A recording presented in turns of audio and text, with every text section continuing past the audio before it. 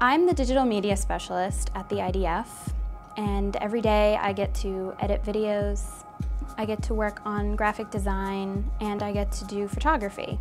I work on these videos called Real Stories. The patients come and sit down with me, I record them, and then I get to edit them. It's actually really rewarding being in the room with someone that I get to help through this story. You could go to any college and learn a set of skills, but Stevenson gave me a small community who were able to help me network, who were able to give me experiences, give me opportunities. I was able to get an internship with Under Armour as their video intern, and they were able to ultimately help me in the real world. I am doing what I love every single day, but I'm doing it for others, and I think that's a great aspect of my job.